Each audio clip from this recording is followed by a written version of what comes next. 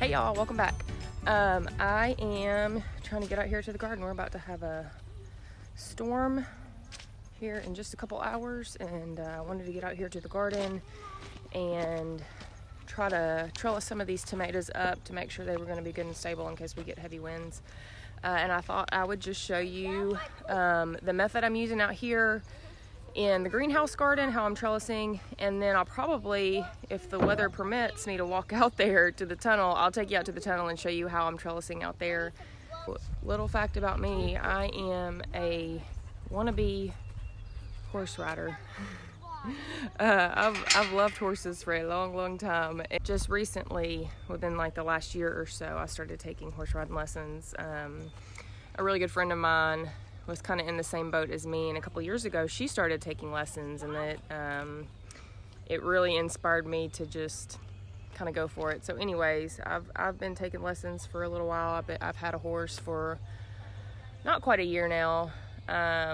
It's so funny though, because I've always wanted to know how to ride horses. I've always wanted to own horses, but I have this, I wouldn't call it a slight fear, probably a moderate fear of horses, just because I know what they're capable of. I'm a nurse, and so years ago I worked in the ICU, and I've seen some horse injuries, so I know very well what they're capable of, and I also know that I'm not invincible. So I definitely have a fear of horses. And about maybe 2 months ago now, my friend, who is also the beginner horse rider, we were out riding, and she had a pretty bad injury. She ended up breaking her clavicle, and so that really, and that same day my horse was acting kind of ridiculous. My horse's name is Roper. He was acting kind of ridiculous, and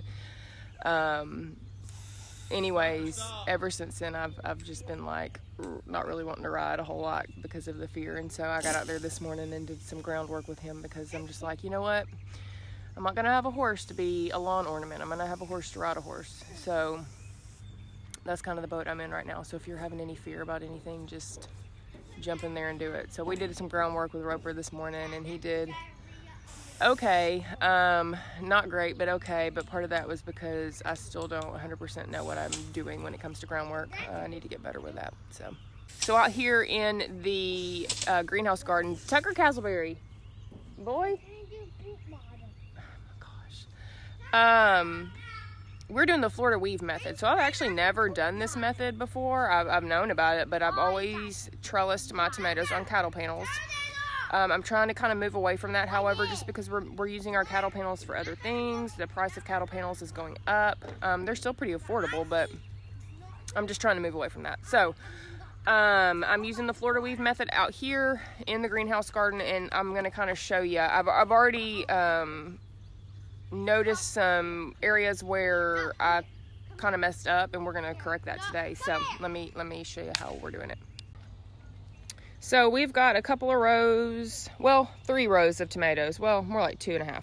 So this whole row here is all, you can see I need to do some serious weeding over here, is all tomatoes. And this is the Florida weave method. So basically we have a T-post there, but you can use any sort of stake you have, and you're just gonna take twine of some sort or string, and you're gonna go in and literally just weave it through your tomatoes. So this side, and then you'll come on this side of this one, and then you'll come on this side, and you'll go all the way down until you meet your other post. However, I'm noticing how I kind of messed up here. We actually need more posts in here. So the fact that this bed is so long and I've only got 2 posts, one on either end, it's really not providing a lot of support for the tomatoes. And I actually had a couple of tomatoes that snapped. See, you can see this one here. He's struggling because he doesn't have enough support.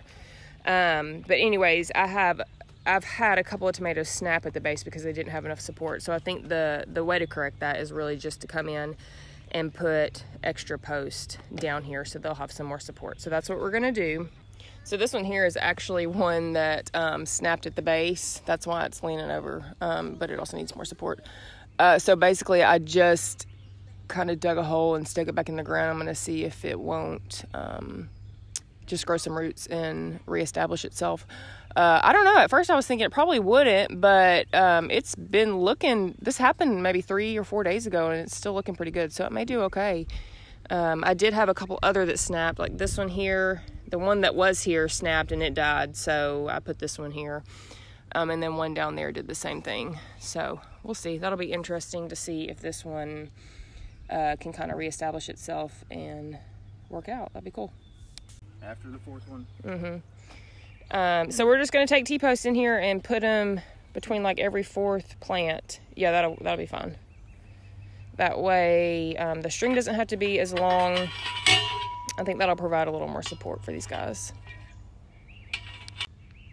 Okay, so we have 4 T-posts in this bed. Here's one here, and then about every fourth plant we put another T-post. That way I can go in and correct this string here, or this twine, and make it a little more stable for these plants. I'll show you that. But literally, I mean, it's so easy. All you do is you come in, tie it. So let's see, tie it there.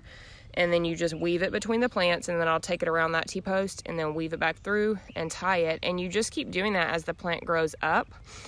These are indeterminates, so I think this one is an 8-foot T-post, so it's pretty high. We didn't put it just real deep in the ground. It's pretty high up there. That one I think is a 6-foot. I think that's all we had left. So we'll see how that goes. I may have to put some sort of extension on the T-post as the season goes on, but I don't know. When it gets really hot here in central Arkansas and humid, the tomato plants kind of start to really peter out about the time they get, you know, 6 foot or so. So I mean, I don't know that I'll really need to put much of an extension on there. So I chose to go with this string option here. This is jute, and so it's from Johnny's Seeds. The reason I chose to go with this is because it is biodegradable. It was a little more expensive than, you know, just your typical string, but it was still very affordable. It's just one of those choices you can make where you can make a little less waste and, you know, kind of make a difference. So anyways, that's what we went with here. So all I've done here is went ahead and clipped the string that was headed that way. So it's going to be different sections of string here. And I'm just going to tie it off on this T-post. That way, between T-post to T-post is only supporting 4 plants. So the string is shorter, and that way they have a little more support. I'll show you how I've got them kind of intertwined here. Yeah, that's going to be better. So you can see here, got it tied off here to this T-post. One side of the string is twining around, and they're just literally going on opposite sides, and then it's coming around doing the same thing all the way to the end of this T-post, and you can see there how it twines. But yeah, it's just going to provide support, and as they grow we'll add more string, and it'll be super simple to take down. When the season ends, if I need to flip this bed to put something else in it, I can just pull these T-posts up. They're not in deep. You can see there. I mean, it's not all the way in at all. And then just clip the string, throw it in the compost pile, and super, super simple. I need to probably move that string down just a little bit. But yeah, I'm going to go ahead and finish these up before the storm rolls in, and we should be set.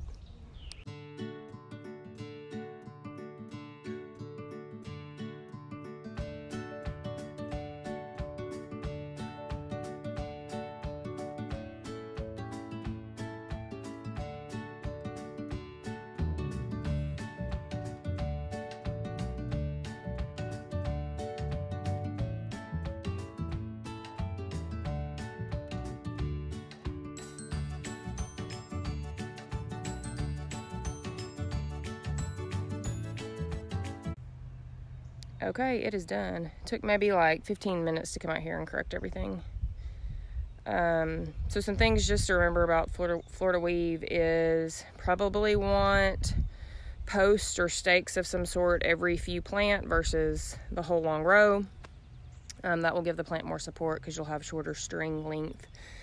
And then, you know, when you initially plant your plants, you're going to want them to be in as straight a line as possible, because I do have some that are kind of out of alignment with the others, and that makes it a little difficult to get the strings to interweave there. So pretty easy, pretty simple, really cheap method. It should work really well. Again, this is the first time I've done it, so it's hard for me to say, you know, how well it will work, but it's a really popular method, so I feel pretty confident that it'll be just fine.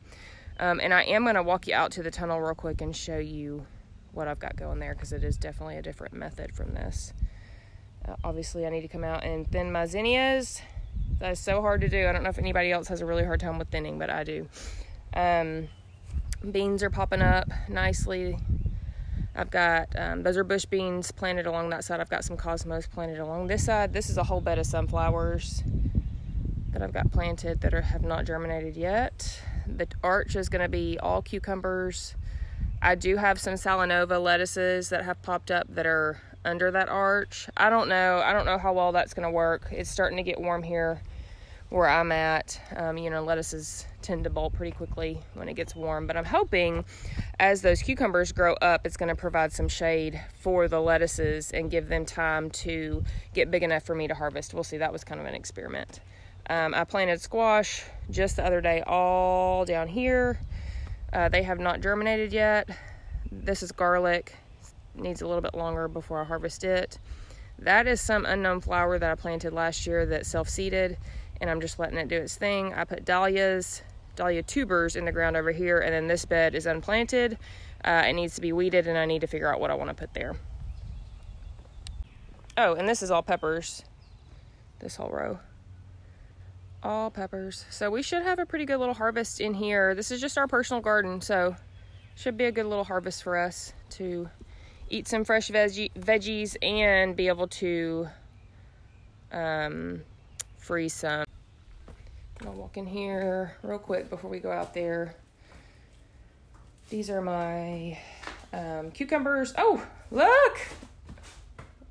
They're starting to pop up.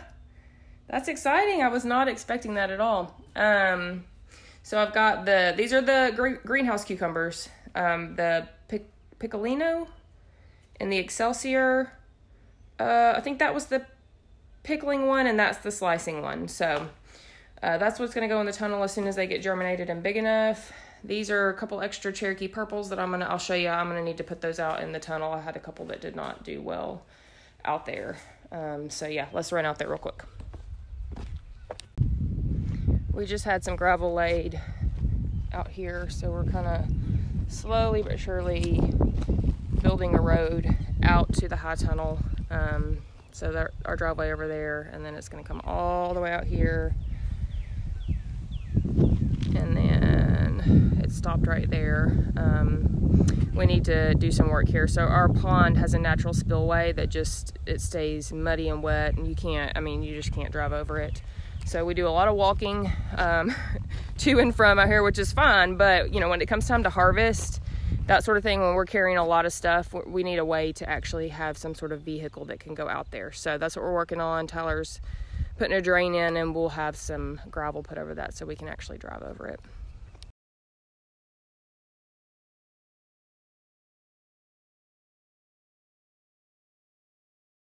Okay, so we are out in the tunnel now. This is my bed of tomatoes, 2 rows. They're planted 18 inches apart. And obviously I've got a much different trellising system going on here. Let me show you what we've got going here. So I am trellising to the greenhouse itself, above on the trusses. Oh, essentially, I mean, it's pretty basic. I just have my string, my jute. It's the same stuff that I always use in the Florida weave for out there, and it's just coming straight down, and I'm using clips to attach the tomato plant to the string or the jute. Okay, so I'm going to turn you around here and show you exactly how it goes. I had some visitors come with me. So up here you can see the trusses of the greenhouse go horizontally down this way. This metal post that you see that's going all along the length of the greenhouse, that's 3/4 inch electrical conduit. Okay, so that's essentially a hollow metal tube, and it's going all along the length of the greenhouse. That's what this jute is attached to. Okay, you can see up there it's attached. We just used some zip ties to attach the conduit to the actual trusses so they wouldn't roll back and forth. And then the jute comes down the length to the ground, And then I'm attaching the string to the tomato plant. Let me show you here with these little clips. Okay, so this is really neat. I've been excited to tell you about this. These little clips are also from Johnny Seeds.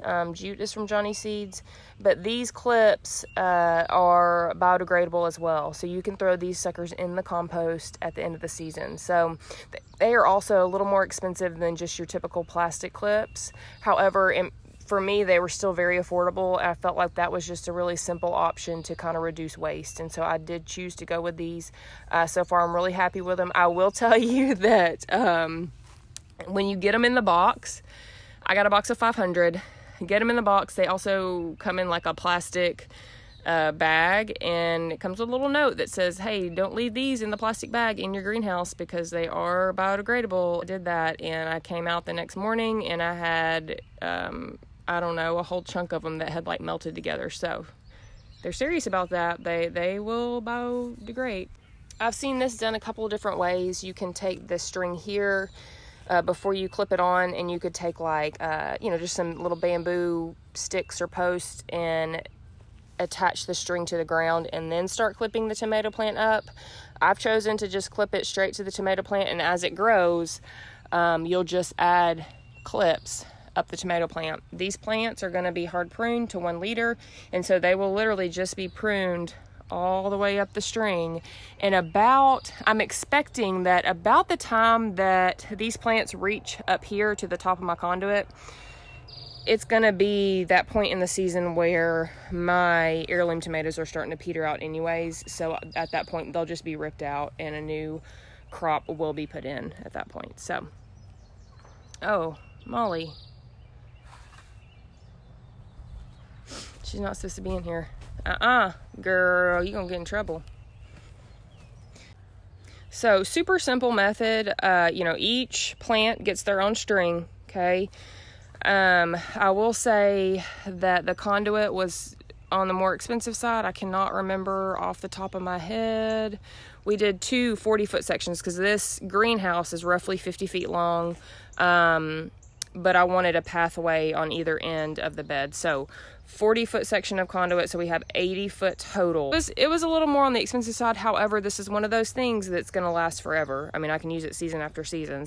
This is a super simple setup. It'll be easy once the plants are ready to come out of the ground. All I'll have to do is go up, snip, snip, snip all the little knots that I have. And this whole section here of string along with the clips and the tomato plant can go straight into the compost. Super, super simple versus, if I were choosing to do string and then the plastic clips, well, those are going to have to individually be taken off and thrown away, and it's just kind of a pain.